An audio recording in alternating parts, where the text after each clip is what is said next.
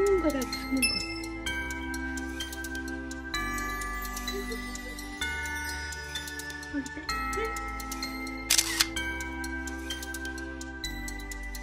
아우, 따뜻해요. 따뜻한 잼이고 지금 재밌어?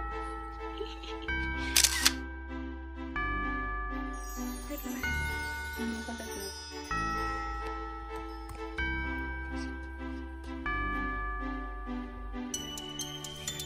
예쁘다. 이렇게 입고 싶다.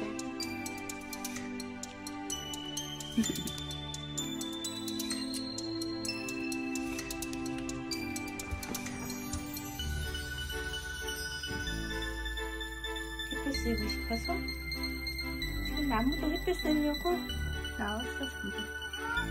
그죠?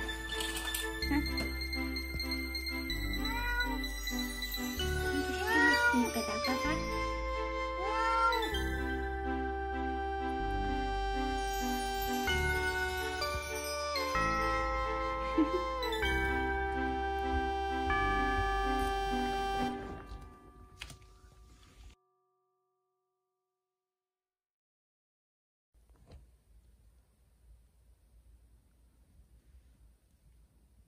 그녀만의 세상.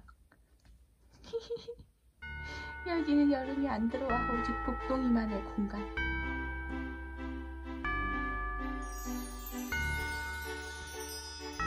하지만 몸은 반 나와 있어.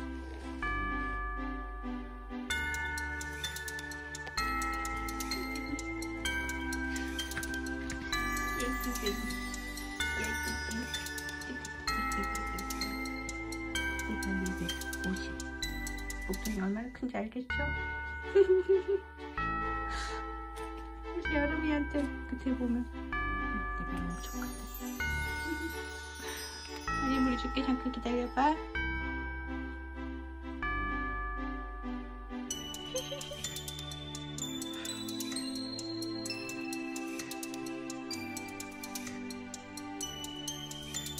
이 복동이 아저씨야?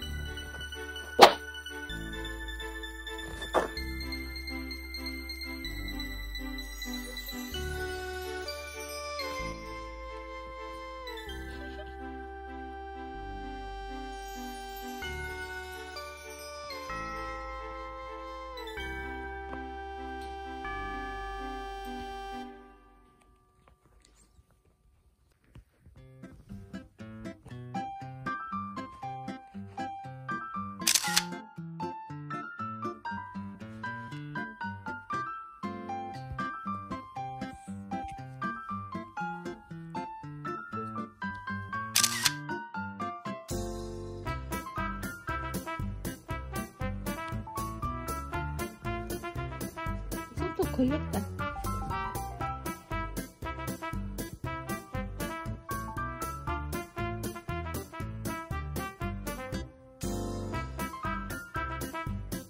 또 고양이는 밖에 나가 있는 것 같은데?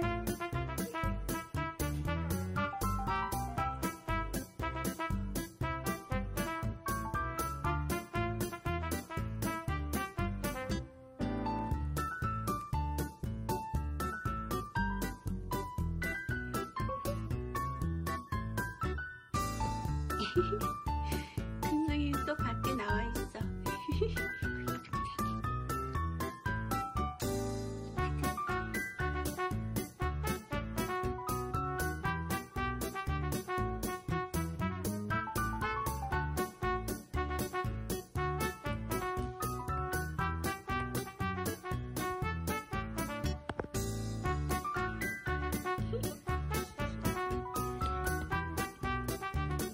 머리카락. 아이, 그런 거 할 테니까 너 눈가에 머리카락 붙어 있잖아.